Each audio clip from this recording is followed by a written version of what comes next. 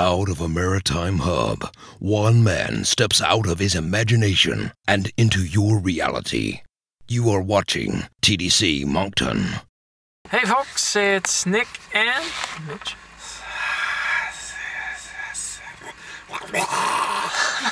I can't talk Slytherin. We just came back from seeing Harry Potter Part 1 for the final Deathly Hallows book.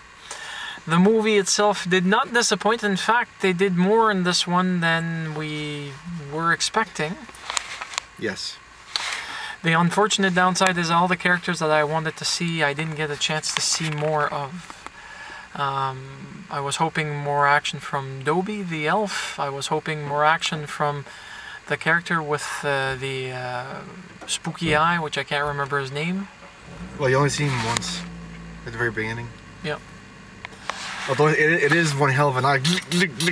Ooh, it's over here. Like he's looking straight ahead. It's looking to his right, up, down, turns around. It's just whites. Like, okay, what's it doing? It's checking out his brain for tumors. It's like, oh. Anyways, the movie had characters that you've already seen. Helena Bonham Carter is part of the Actually, Slytherins. most of the characters you've encountered throughout all the movies you see again in this. Yeah. At least a good portion of them. There's a good portion of the cast from, all the Harry Potter movies, but there's also a portion of the cast from the Tudors, if I remember correctly. Well, no, there's at least one actor from the Tudors who played... one or two. Wasn't the son that we saw in the picture at the one part of the movie actually the king in the Tudors? No, that's played by the guy that's the Gap model. No, not Gap, Guess. Guess. Anyways, your guess is as good as ours. Yes, it is. It's going to be down below in the links for all those that made an appearance, credited or uncredited in the credits, as usual. And we recommend you fully to take the time to go see it because it's one of the rare movies that did not come out on bloody 3D. Not that 3D's bad if it's properly done. Rounds of applause for Michelle. His gloves of justice.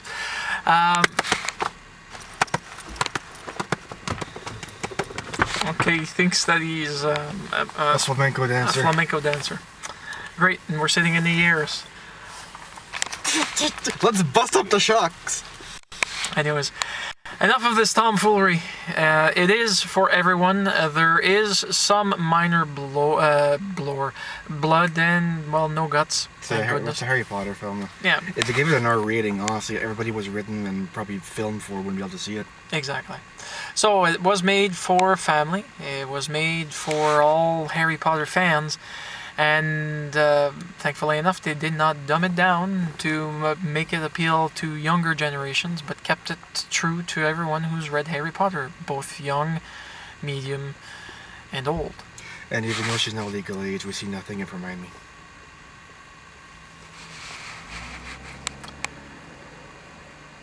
Okay, you know you're a nerd when you actually dream. Tell me there's not somebody else out there frustrated by this.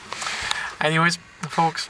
With that said, I think that it's safe enough to say that this is a 2 thumbs up movie from both me and Mitch. It's half a movie because we're only halfway through the story. Yeah, but here's the best part. They filmed it in Scotland, England, and there was another Wales. There was also something mentioned in the closing credits, Italia Film Board or something. Mm. But I don't know what part they would have filmed in Italy. They didn't, at least not based on locations. Unless there's something coming up in the next one that they're giving credits for in this one. But I don't know why they do that. That always is a possibility. But I'm jumping to conclusions. All I read was Italia. That and the ending of the first part is not like most trilogies or duologies that tend to actually leave you hanging in the sense No, they actually took a high point of the book. It's not like the crap they did with Lord of the Rings. Like the Hubbards have been kidnapped. Let us run after them. Closing shot. A year later, we're still running. We're still running. We're running.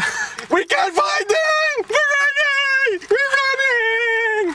So let me use a phrase from Lord of the Rings. If you make this a Hobbit, you'll definitely enjoy the movie. It's a play on words. Will you work with me, you moron? Anyways, folks, go see it. You really need to go see it. That you see it this week, next week, or 3 weeks from now. The second installment is only going to be in March next year, so we still have a lot of time I think it's to a good be 6 tortured. months away. They're going to wait for it to have Dennis run in theaters and be out to DVD and Blu-ray before they release the next movie. You think? I imagine they are to maximize sales. You gotta love people than marketing. Anyways, from me and Mitch, have a nice one.